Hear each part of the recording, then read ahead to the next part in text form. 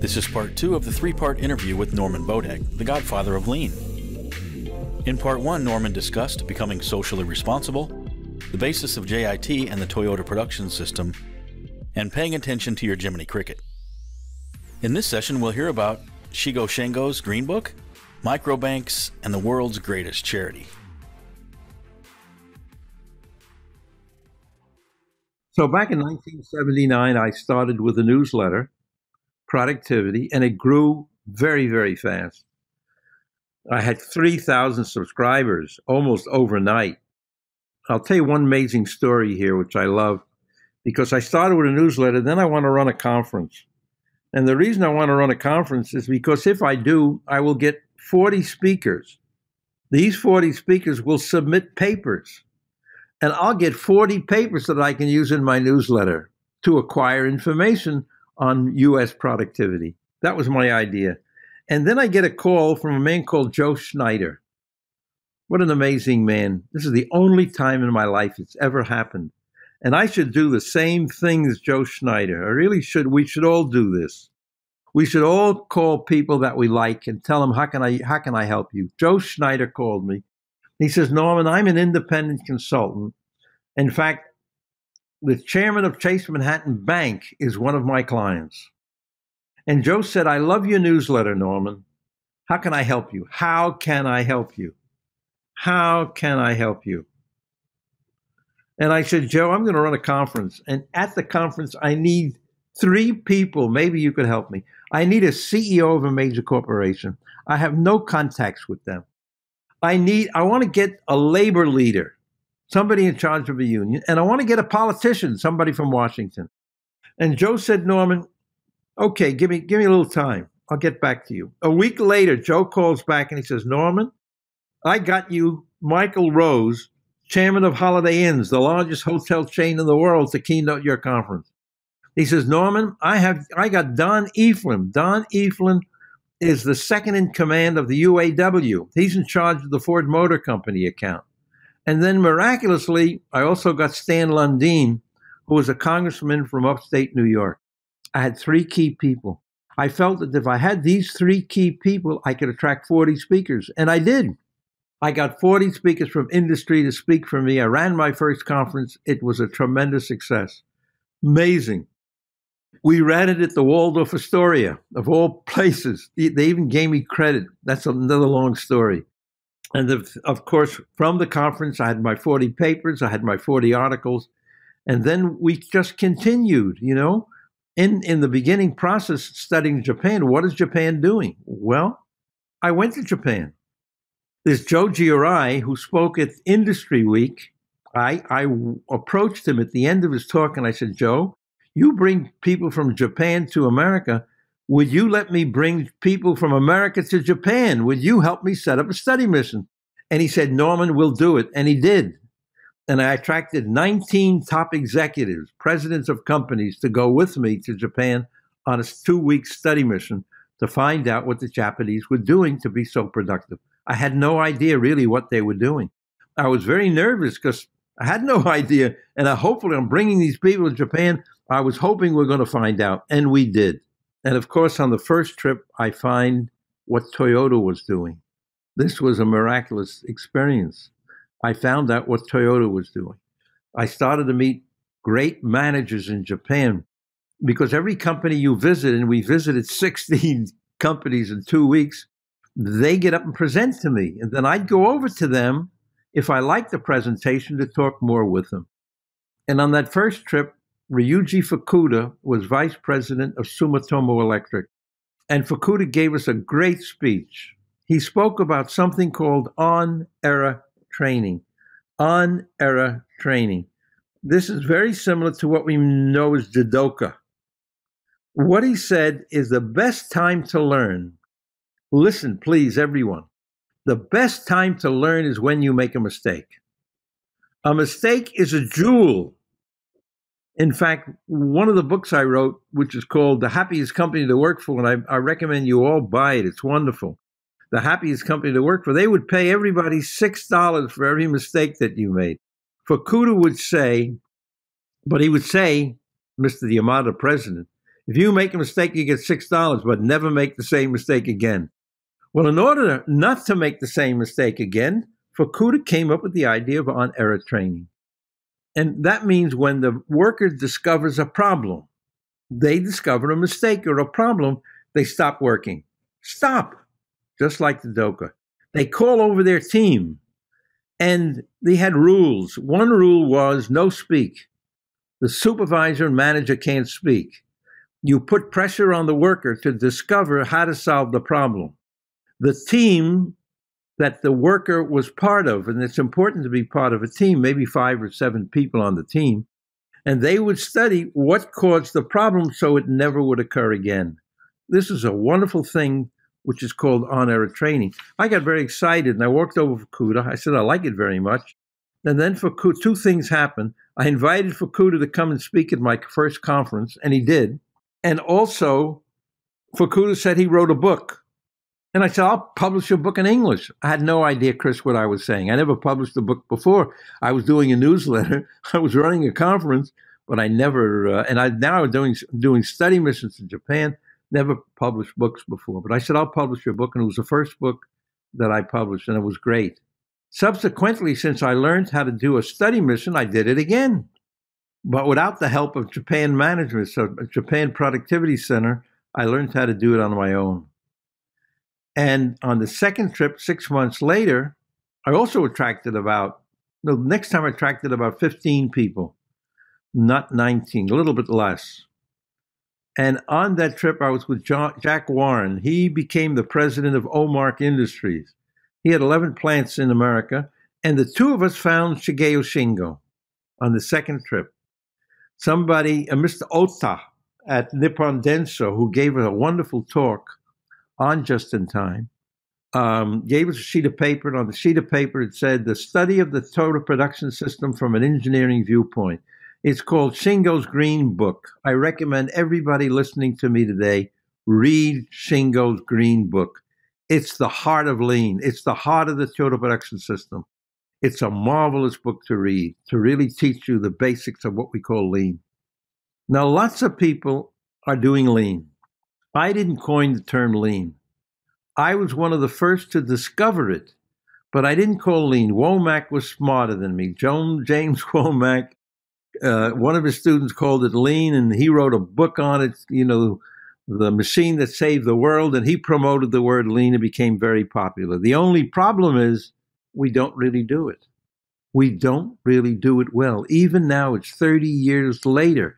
We don't do it as well as we should. We're missing some really key elements, Chris. And I'll explain one of those key elements that I think we're missing. In addition to finding Shingo, I also discovered Ohno. Tiachi Ohno was vice president in charge of production at Toyota. He was in charge of all production at Toyota. What Ohno did, what we're not doing, Ohno would demand the impossible. Ohno would go out to a manager. He has 10 people working for him, and Ohno said, I want you to do it with 7. He had no idea if they can do it with 7, but he knew if he didn't ask, they would never do it. And this is what happens in America. We're doing lean, but we don't ask people to do the impossible. We follow Ohno's 7 ways. That we do. Eliminating inventory and etc. But we don't demand the impossible. We don't take the power of the CEO. This is interesting. What do we mean by empowerment? We talk about it, but we don't do it. One day I get a call from Jack Katzen. Jack Katzen is a senior vice president with a company called AFCO. AFCO is about a $2 billion company then. And Jack said, Norman, I heard about you, and you live in the same city as me, Greenwich, Connecticut. And he said, Norman, I want you to teach me all about quality. There's a new quality movement. And I said, Jack, I'm very happy to do it. This was very funny because Jack said, what are you going to charge me? I want you 1 day a month to teach me about quality. I said, give me time to think about it. I'll get back to you. I called my nephew, who worked for a large accounting firm at the time, and I said, what does your senior partner get when he works with top corporations? And he said, they get $2,000 a day. Okay, sounds good to me. I mean, I would have charged them $200 a day. That's where my head was. But I called back Jack and I said, Jack, how about $2,000 a day? And Jack said, that sounds fair. This was amazing. And then I went to Jack and started to teach him quality. Then Jack says, look, if we're going to get quality, we have to go out to our companies. We own 10 companies. Let's go out and talk to the president of each of those companies. And we did. My first time in my life, I got on a corporate jet because AFCO owned corporate jets. Beautiful way to go, by the way. And we take a corporate jet, we fly up to one of the subsidiaries, one of the companies they own, and we spoke to the president and his senior staff. And Jack said the following. He didn't say, I want you to write a quality plan. He said, Don, who was the CEO of AFCO, the boss of the CEO that we're talking in the subsidiary, he said, Don wants you to write a quality plan, and he wants you to deliver it to us in 30 days. I love that. That happens so rarely. Don knew if he asked, it might not get done. But if it comes from the president, the person has to follow it. And they did. We went to all 10 companies all around the country, went to California, all over the place to these 10 countries, and we told every one of these leaders, Don wants you to write a quality. I don't even know if Jack told Don what he was doing. I don't even think that matters. As long as you're going in the right direction, you need the power to make things work. Funny part of this story, well, let me continue. All presidents wrote this quality plan and they sent it to Jack. Jack then replicated it, made 10 copies, each 10 times, put it in a notebook sent it back to the CEOs. So each CEO not only had their own plan, but they had the plan of every other president in the group. And then Jack said, study everybody's plan and rewrite yours using the strength of everybody else. This is such a simple and powerful mechanism if companies would do this. If companies would do this. Okay, 3 years later or so, Jack becomes the Assistant Secretary of Defense in Washington. And he calls me and he says, Norman, come on down to the Pentagon. I want you to help. This was a funny moment in my life. I go to the Pentagon and Jack takes me into a room and the room is filled with generals and admirals. Now, I was in the Army for 2 years. I never saw a general, never saw an admiral. And now in front of me are all of these admirals and generals. And Jack says to them, I want you to meet Norman Bodek, the man who saved my company $400 million. I wish I had a copy of that to send out to the world because I was teaching them the power of quality. And we came up with this mechanism to draw it out, not to tell them what to do, but to draw it out of them. That's what a good manager should be doing. That's what a good teacher should be doing. Not telling people what to do, but drawing out from them the best that they can do. And then empowering them to go ahead and do it. Ohno was an amazing manager. Shingo one day, though, sits with me maybe 3 weeks before he died. Shingo had cancer, but his wife never told him. This was interesting. She never told him he had cancer, so he never stopped working. He would get on airplanes and fly to America to help me. He was such an amazing man. 3 weeks later, he died. He went out to a client. His wife went with him. He was in a wheelchair. And at the client, he says, I don't feel well. She took him to the hospital and he died. Shingo said, though, to me, Norman, I know you're working with Ohno's assistants, but I want you to recognize that Ohno was absolutely ruthless. And be careful, because I think those people are the same. He was absolutely right. I won't get into that story too deeply. Ohno demanded the impossible for people. No excuses. One day we're standing out in front of a warehouse at Toyota Gosei, and the president is there of Toyota Gosei. And Ohno was now the chairman of the company. He left Toyota, became the chairman of Toyota Gosei. That's what they do in Japan. They wouldn't move Ohno up to be president of Toyota. He was too rough. So they moved him over and made him chairman of Toyota Gosei. And he says to the president, this warehouse, I want you to get rid of it. at Toyota, we do not have warehouses. I want you to make it into a machine shop. I want you to retrain everybody to be a mechanic. I'll give you one year to do it." And he walked away. He never told people how to do it. Never. He demanded people to do the impossible. That's what good management should do, Chris, is bring out the best for the people that work for them. And you do that by demanding from them that they grow. People have no idea what they're capable of doing. I'm going to talk about the Harada Method a little bit later, because this is a marvelous technique I discovered in Japan for people to set goals, to demand of themselves to be really great in life. Now, Norman, was it the first book you published was the Green Book with Shingo? That was the first book was Fukuda's book called Managerial Engineering, and it's also a great book. You might be able to get it on the internet, Managerial Engineering. Fukuda he was a genius. He wrote a couple of great books. He wrote another one called Building Organizational Fitness. You can also get it on Amazon. I have no connection to productivity, so buy the book. I don't get anything from it, but it's great books to read. The second book that I got was Shingo, because Shingo spent his own money and his son did the translation and put it in English. And Japan Management Association published the book for him called the Green Book. And I was probably the first person in the world to find it. It's a miracle in my life. I'm like a magnet. I go to Tokyo. After I was introduced, I was given this sheet of paper with the title on it. I called the Japan Management Association. I said, "What is this?" They said, "This is a new book by Dr. Shingo in English." I said to my group, all of them, "How many of you want the book?" Only Jack Warren and myself wanted the book. So I ordered 2 copies. And Jack and I did the same thing on the plane coming back. It took about 10 hours. And we both read the book. And we both did the exact same thing. We both bought 500 copies from Japan Management. Jack bought 500 copies because it's the cheapest, easiest way to educate your people that we don't do. He bought 500 books, and he gave those books to every engineer in his company and to every manager and to every supervisor how to read that book. And they all read it in groups. They would read 1 chapter and then talk for a half an hour or so. How could we use this information at Omar? They read the book.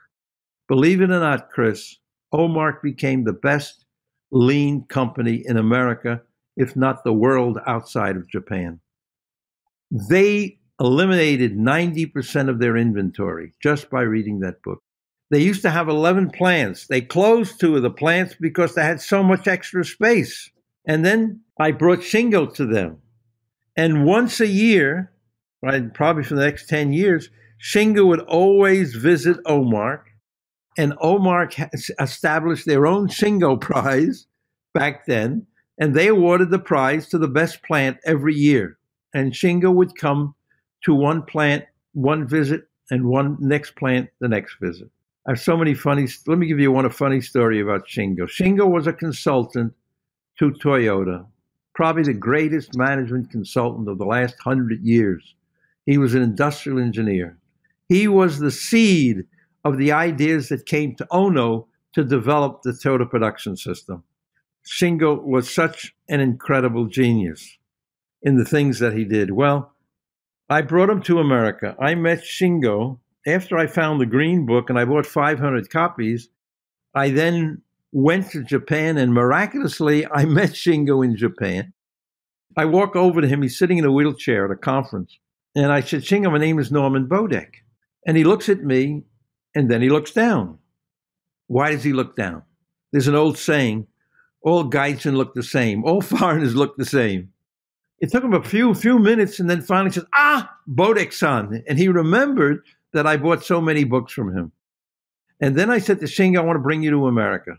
I never did this before. "I want to bring you to America." "Shingo, well, how can I come to America? I'm in a wheelchair." I said, "Shingo, you'll figure it out."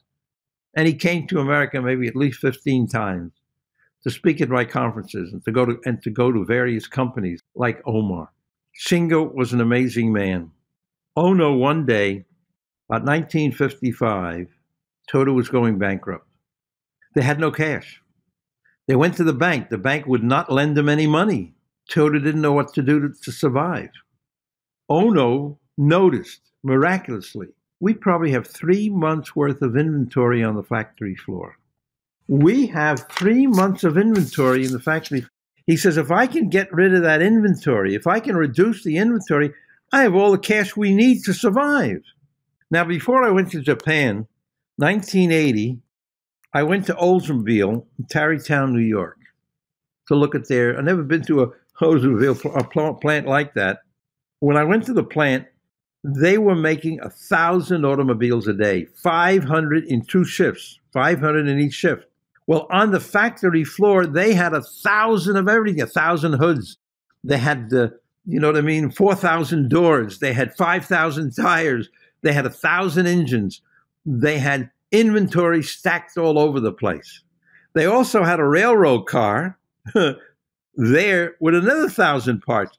In fact, they had 5 days of inventory stacked up so that the plant would never shut down.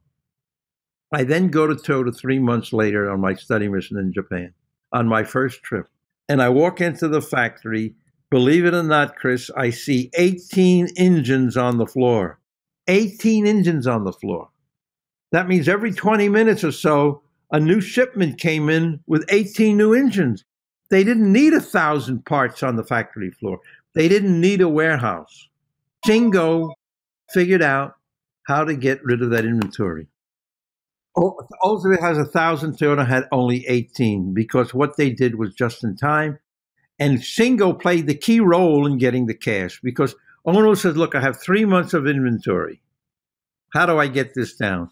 Ohno went to a supermarket, and the supermarket, he said, Mrs. Housewife goes to a shelf, and she takes off the items that she needs, and then the supermarket immediately wants to restack that shelf.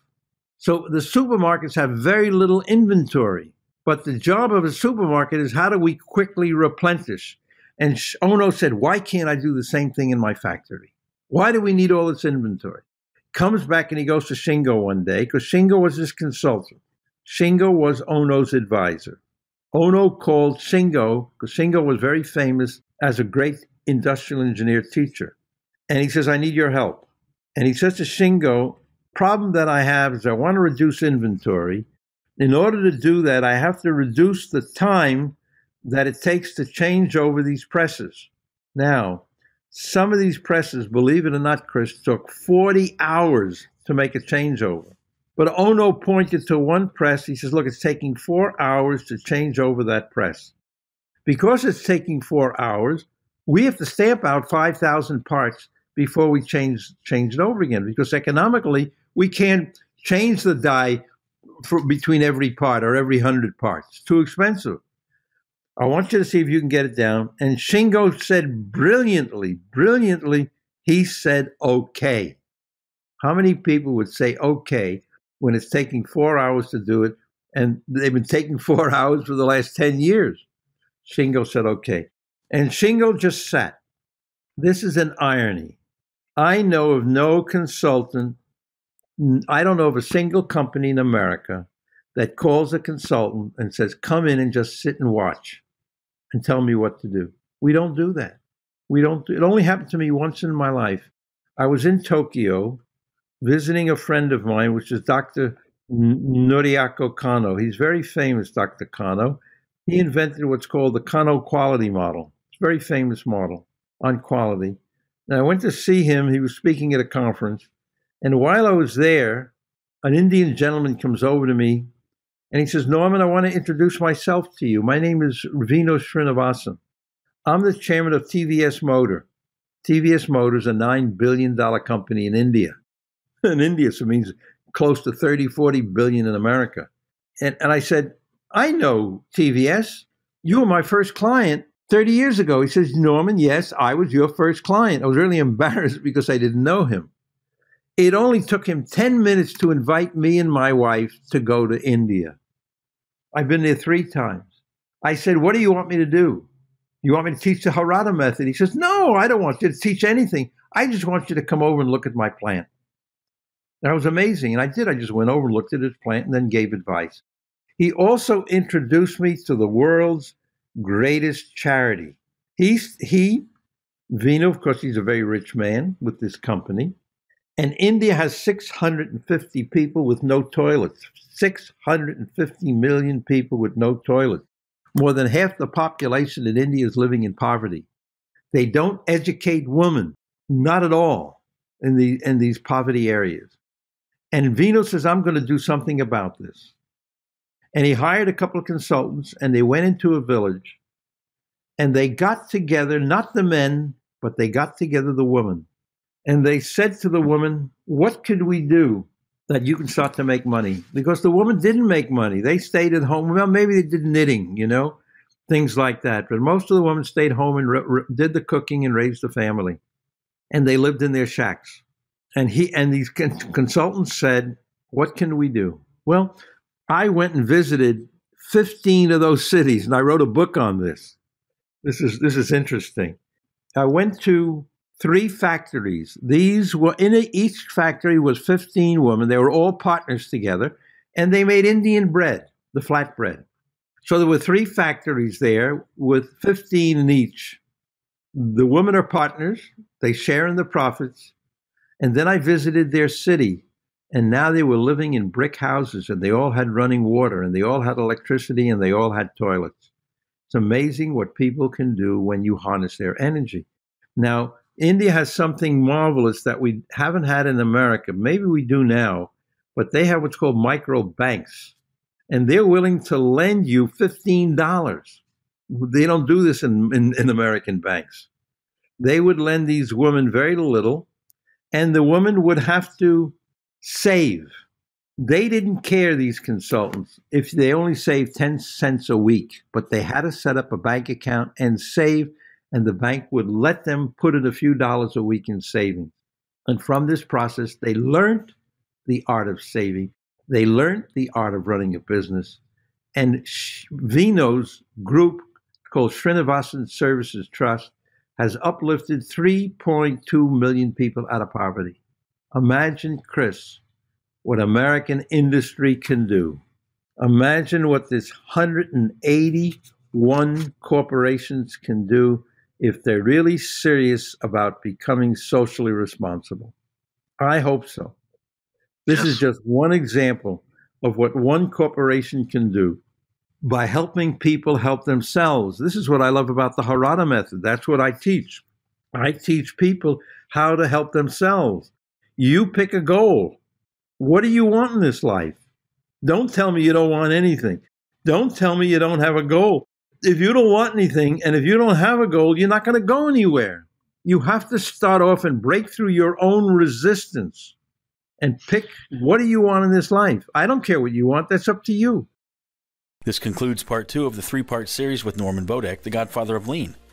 In part 3, we learn about the White Book, 5S, and the downside of mass production.